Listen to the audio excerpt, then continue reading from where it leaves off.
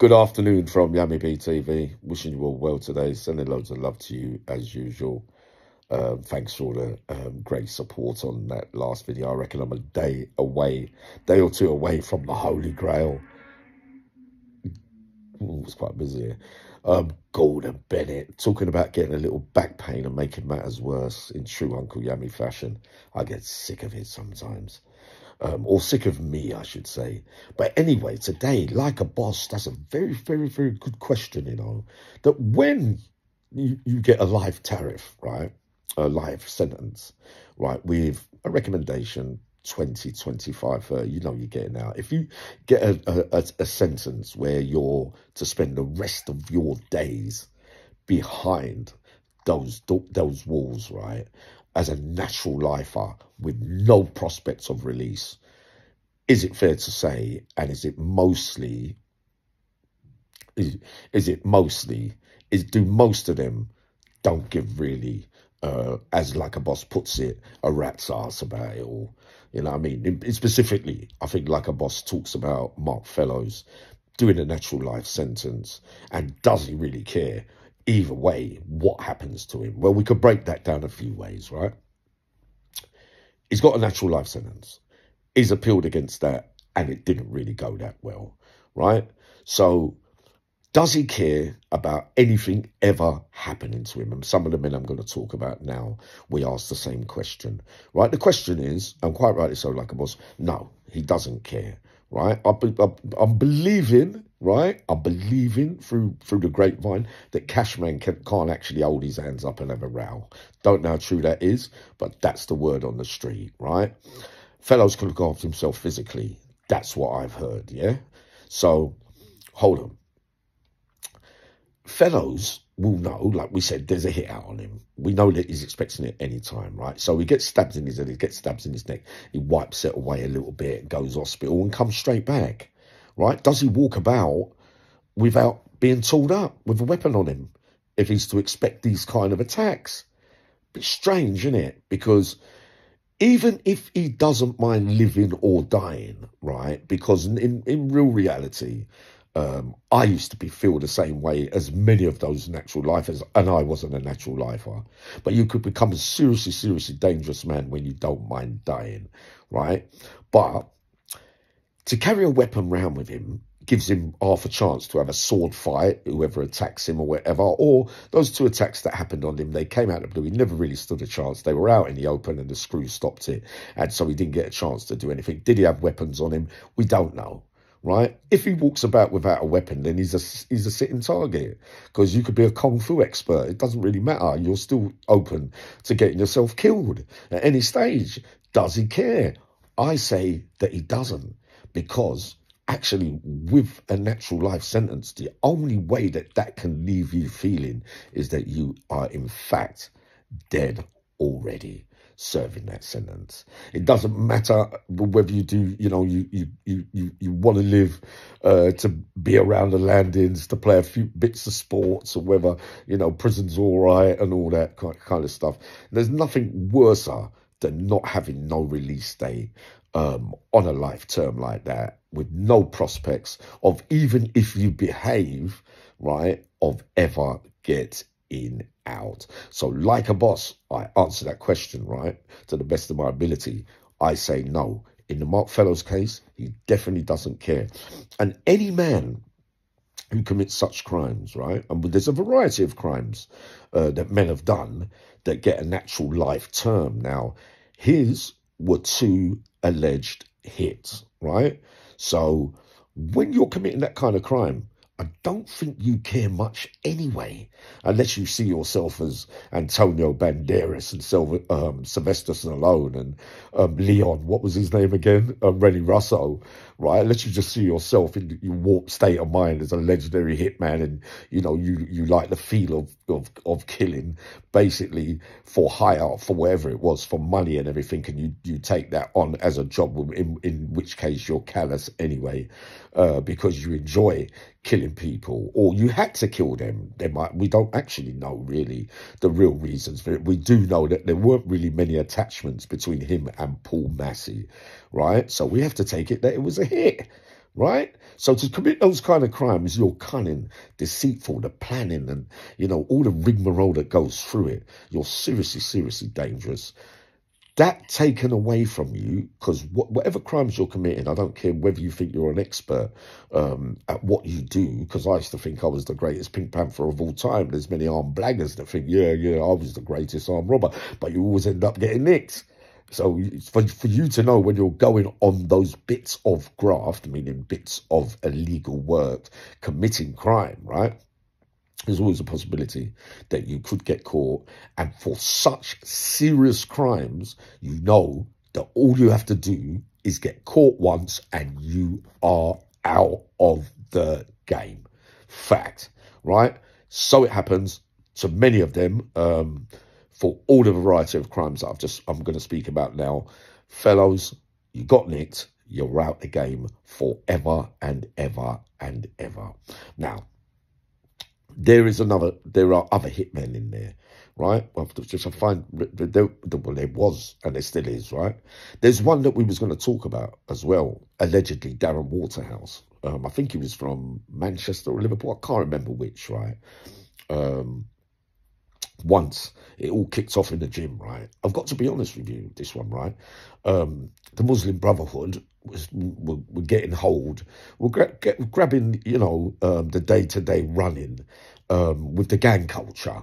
Not just the Muslim Brotherhoods, there was all kind of new young gangs coming through at the same time. The old guard was slowly disappearing. Many men were joining as a chess move. Whether they believed in what others believed in is another question altogether. But I could tell you there was a fight going on one time with one of Darren Waterhouse's best friends, and it was in the gym, and he was getting a right hiding, and Darren Waterhouse didn't do nothing. He didn't even join in and help him, right? So we've got to say that.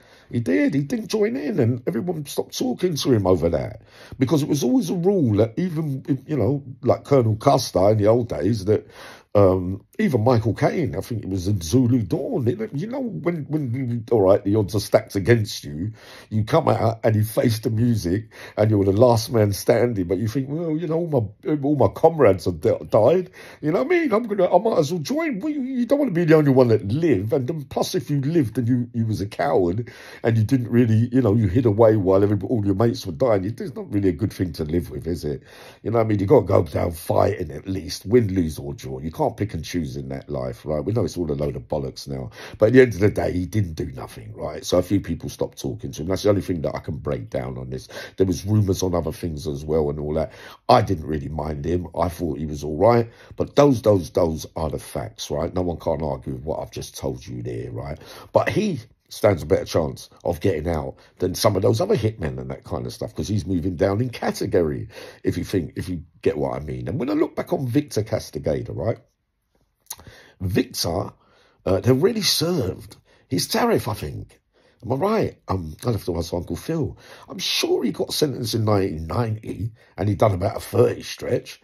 So for those murders that Victor was in, as mad and horrible and horrific as it was for the victims on that, his tariff was actually nearly up when he killed the sex offender in the workshop, right? You know, when he hit him on the head and got another life term. So Victor, in his whole heart of hearts, didn't really believe he was going to get out, and he lived. And though Victor, the difference between Victor, some of these other men and Victor Castigador is a lot of men like Victor. He was a decent guy on a normal day-to-day basis. He would take on bits of graft for the hierarchy. He would give him a couple of bits and bobs if he did this and do that. So, you know, whatever it was, you know, we all, when we haven't got a lot in there, and we know that we're the only means we got of, you know, people pleasing and pleasing the so-called big lot, if you get what I mean, and we'll do that for you, I'll do that for you and that for you, but I'll give you that and that and that, and then we'll look after you. Victor done a few hits as far as I know. I know of a couple. I was around him at that time, right? And he's a seriously dangerous little fella, but he was as game as they come. But on a normal day-to-day basis, Victor wasn't a bully. He didn't really trouble anyone, right? And he used to send, like we spoke about before, Victor used to send money to his family up back to his country and that kind of stuff. So would have stood a chance of even getting out, Victor? Because the screws like Victor, And for some reason, he never ever fell out with them. You know what I mean? They used to pitter and patter around him, whether they were scared of him, whether they used to say, Victor, look to the... He used to listen. You know what I mean? The difference with Belfield, right? That old dirty, stinking, no good sex case, right? Now, he's on protection. He's got a whole life term, right? Now he's even admitting to the sad murders of Megan and Josie Russell and all that. Again, I would have liked to have seen him if I would have known about that one as well, right? Because I hate his guts. We know that I do. But he's not he's not throwing in the towel, is he? He's never getting out, but he's not going on. He's got his little bullying ways on the protection wing where they're all going to be a bit scared of him because that's the only wing that he could stay on, because he can't come on normal location and do that. But he's not having the last stand, is he? So he's accepting his fate, that I'm in here for natural life. Oh, yeah, all right, I don't really like it. You know, I wish I could still be out there doing the wicked things that I did. But, you know, if you're on protection, you want to live, don't you? Yeah, that's a good way of breaking that bit down. Because if you didn't, and you was as hard and as bad as what you think you was, which you wasn't, you'd be on the main... The prison officers can't put you on Rule 43. You can come off protection. You can come off there and have the final stand. Look at Silburn. There was Silburn. There was many serial rapists that turned up on normal location and got rushed by the other inmates everywhere they went. But yeah, everywhere they went, they turned up everywhere. As soon as they used to land on the wing, everybody used to start running towards them and hitting them and all that. But they were fighting back and they got done. But they didn't run off. They didn't run off on protection, as far as I remember. Right? That was true. They turned up. They had more bottle than them, and they had release dates, didn't they? But they didn't accept the hierarchy from dropping down, you know, from the way they looked on as, when you're looked on as rapists, and people are always going to have that over you, right? Don't care who you are. I've seen some rapists come on and mix in with certain crowds, and they let them do the cooking, and nah, it wasn't because of that, and all that. One rule for one and one rule for all sometimes, right? Tony Argent ever told you about some people taking on, you know, certain people and saying, yeah, he's no good, but then you got him wrapped round you just because he's doing the cooking, or joeying around for you. You protected him, but you didn't want to. It didn't make no sense to me in the end, if you get what I mean. Razor Smith will break it down properly to you as well. But when you've got nothing to lose, right, and you're dead.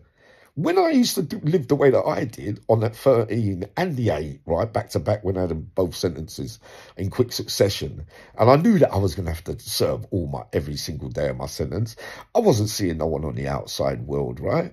You know what I mean? I threw the towel in completely. I thought to myself, you know what? I told you about that time when I did everything wrong, when I owed everyone, and I was going out on the yard, and I said, you know what? I don't care.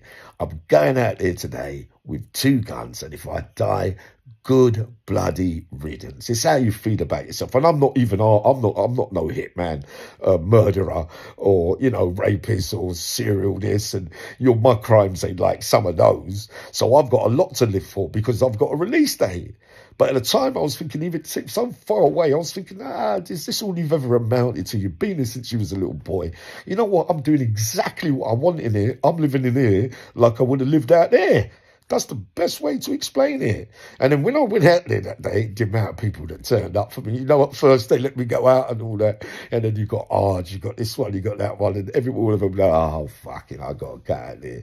Let me go and make sure Yammy's all right. He's a fucking nutter, you know what I mean? Because you know that I'm going to get weighed in severely. You remember what happened to me in Garth? But that was me. You remember I called it on, and remember I played it safe, and I was the wrong one out of all that. But I only got a couple of bruises and all that. But I still turned up on the yard, if you get what I mean. Mind you, they locked me out the gate there down I was in Preston, not Garth, yeah, Preston, and that. But I didn't feel no way when they was all running towards me. I was thinking, oh, good riddance, you know what I mean? You'd be glad it'd be all over, if you get what I mean, because then you don't have to face this rigmarole of waking up every day hearing them doors unlocked, having listening to orders. You're not allowed to do this. You're not allowed to do that. Someone picking on you. Someone saying something you don't like. Listening to the same old garbage and the same old atmosphere for near enough 30, 40 years is enough sometimes to just go, you know what, please take me away from all this, because you don't feel nothing when you're dead. Obviously, you don't have to feel the kind of things, the unworthiness and the self-esteem that you're losing by just being an institutionalized recidivist. In my case, imagine being some of them. You got nothing left to live for.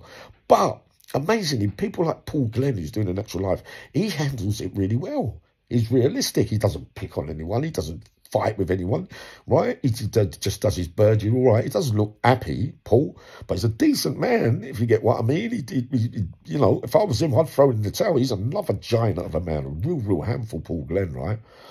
But I used to think, well, boy, he's holding it up quite well. And then I looked at some of the Birmingham lot. I looked at some of the Manchester lot. I looked at some of the, you know, where there's gangs, unfortunately, where it's not gone right.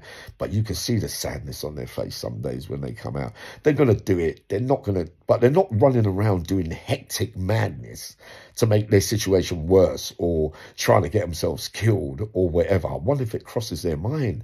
But yeah, what do we know also? Right, sorry to ramble on. What do we know also? That there are men, sadly, man, that I really loved, that committed suicide, and we didn't see it coming. I'm talking Wayne Aaron, I'm talking Desi Cunningham, I'm talking Charlie Tozer, who I love dearly, you know what I mean, and Dave Croak, you know what I mean. Many men that I sat down and I thought, and I said to myself, no way will they do that. You know what I mean? And what was going through their mind? No mental health was apparent to me. You know what I mean? Gary Speed, well, I'm a lead supporter. I believe he did. Gary Speed died, done something, was bothering him from the past. That's what I believe when all that stuff was coming about the scout. But I can't say, I'm not going to go into all that. But you never know what a man's living with, right? The men that I've just named that committed suicide, they weren't rapists. They weren't serial killers, right? They didn't just go outside.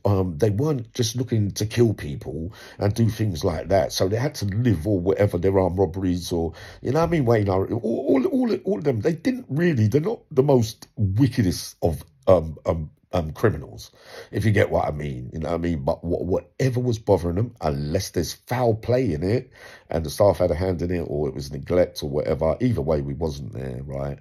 But I'm telling you wholeheartedly, some of those that have been sentenced for what they've been sentenced for, I wouldn't want to. I told you already, the best thing to do would be to do what some of those lovely men that I just spoke about there did, in my view, you know what I mean? Because whatever was bothering them was enough for them to call it a day and call it time, because in the end, too much custody and going through the same certain things, and people thinking, I'm 60, I'm 40, and I've got to do 25. Oh, I'll get up there and I'll do that. I don't want to play a part in this no more. We look at it like you lost that life, that part of the life there. It wasn't what everybody made it out to be. No winners, no losers. In the end, anyone that ever came out from a long sentence, as I'm seeing out here now, the ones that I thought were strong in there, I'm finding out here they're very different men who had big names in there, very weak and very traumatized and having a terrible times of ups and downs. And I'm having that, and I'm half the men that they were, if you get what I mean, in the 3 years that I've been out. Mine's been mostly self-destructive, but it's hard to come back from long sentences to readapt. And when they always say the guilty feet have no rhythm. When you have to live with the things you've done, right? It's all right saying, yeah, I was this and I was that, I was a gangster, I'd done that and this and that and that. Don't ever think for 1 minute that when you do those things, those murders that you do, and whether you meant it or not, or whether you did and you did it the way, don't think that in the end, as you get older, you lie there and you wish that you never, and it plays on your mind. Anything that played a part in your life, right? Because we've all got our own lives. We've all got what happened to us when we were little boys. We remember who we was, who growing into men. We knew that most of us at some stage during life would have had to be bullied when we was little. We didn't want to feel it again, and then we learnt from that bit, and then we became what we thought were men, and we could do. If I could do this, I'll be even more of a nutter than you then, and I'll get my points that way. I'm a dangerous man, and but really, it's all you're scared of your own self. Really, push yourself into being that way to be on the top scale of what I suppose great criminal was meant to be. Those are the facts. Anything you've done, I sentence myself to death for things now in later life that I don't think I was guilty of, if you get what I mean. And there's smaller, trivial things. How do you live with some of the things you've done and some of the things that you've done that nobody else doesn't know about, but hurts you deep enough for you to say, you know what, I'm calling it a day, mate. I was wrong. You know what I mean? It's hard. The human psyche, it don't matter, mate. Whatever unless you're an evil man and you don't got no remorse for nothing at all. But many of the men that I met, they had a sort of decent soul inside of them, and they will have it on their mind for the rest of their lives when you do bad things for one reason or another. 20 minutes, yeah, I mean, come on, mate, you're gassing. Loads of love. I might even be up later.